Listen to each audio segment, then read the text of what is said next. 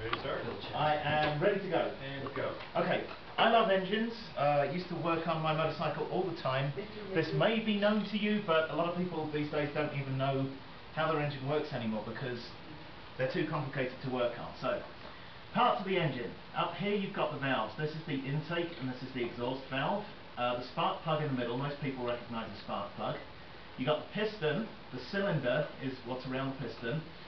There's a con rod or a connecting rod here, what's known as the little end and the big end, and then the crankshaft down here.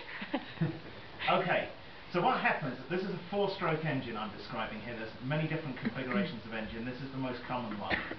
What happens, this cycle is known as the suck, squeeze, bang, blow cycle, also known as intake, compression, combustion and exhaust.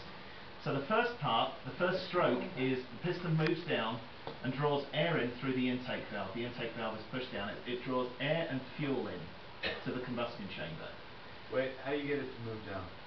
Oh, The crankshaft. no, it's already turning. There is momentum. You assume there's momentum. What happens next? It reaches the bottom, the valve closes, the piston comes back up and it compresses the fuel and the air mixture.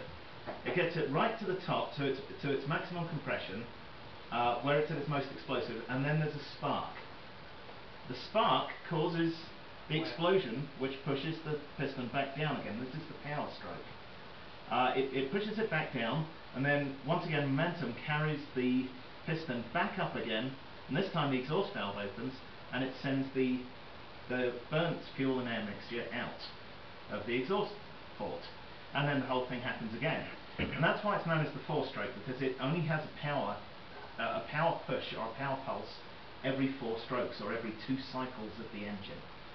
So that's the basics. Now you can see how it actually moves up here. There's a nice animation. This is Wikipedia, by the way. Very nice resource on it. So you can see here, you've got, let's start. So the intake, compression, combustion and exhaust. Intake, compression, combustion and exhaust. And it repeats that. Okay, how am I doing for time? Okay, good. So, how do you get more power out of an engine?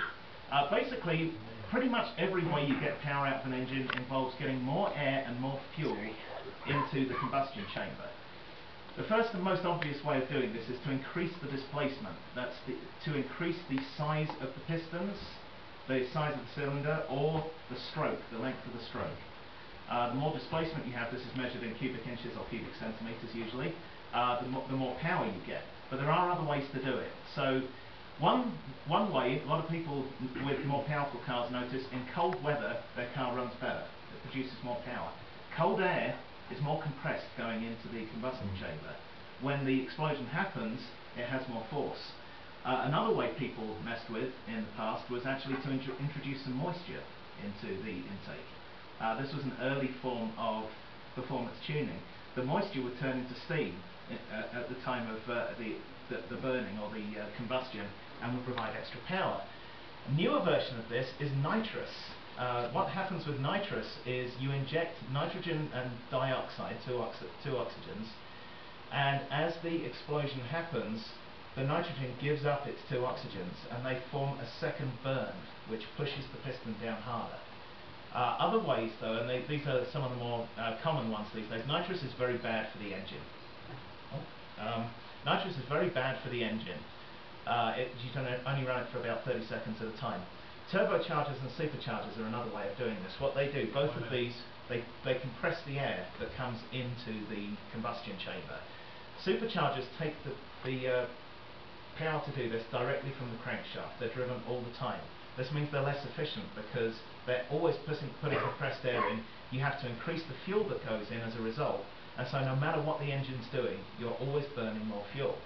Whereas a turbocharger uses the exhaust gases to power the compression coming into the engine.